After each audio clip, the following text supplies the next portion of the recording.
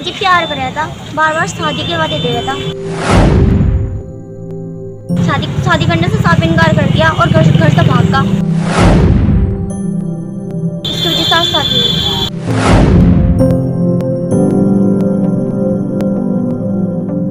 शामली थाना भवन कोतवाली में एक प्रेमी जोड़े की शादी हुई। दोनों ने एक दूसरे को वरमाला पहनाई, एक दूसरे के साथ जीवन भर रहने का वादा किया।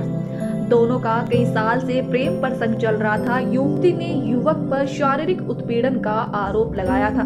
पुलिस ने दोनों पक्षों को कोतवाली में बुलाया और उसके बाद दोनों की शादी करवा दी।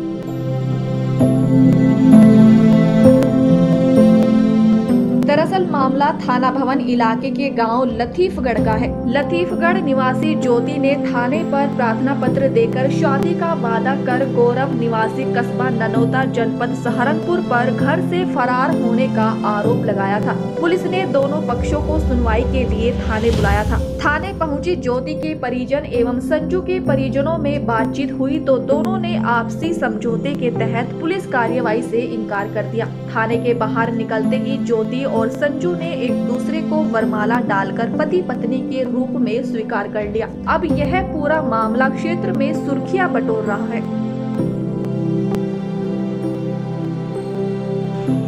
मुझे प्यार कर रहा था, बार बार शादी के वादे दे रहा था। कर टाइम पे इसके माँ बाप इसके पापा को बुलाया परसों।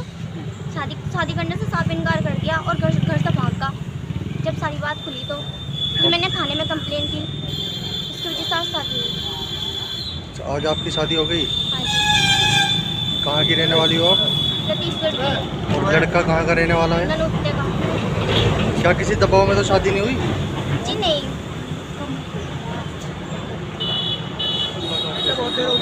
कितने दिन से लगभग आपके संबंध चल रहे थे? जी 3-3.5 महीने से। कैसी जानकारी मिली? कैसे तुम? बहन का देवर है। बहन का देवर? कहाँ तेरी बहन? उनकी शादी होती अपने ससुराल में।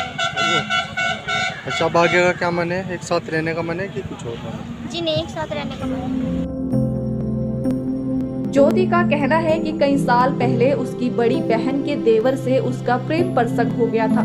गौरव ने उससे शादी करने का वादा किया था, लेकिन जब ज्योति ने गौरव से शादी करने को कहा तो गौरव अपने घर से बिना बताए लापता हो गया था। ज्योति ने पुलिस से कार्रवाई की मांग की थी।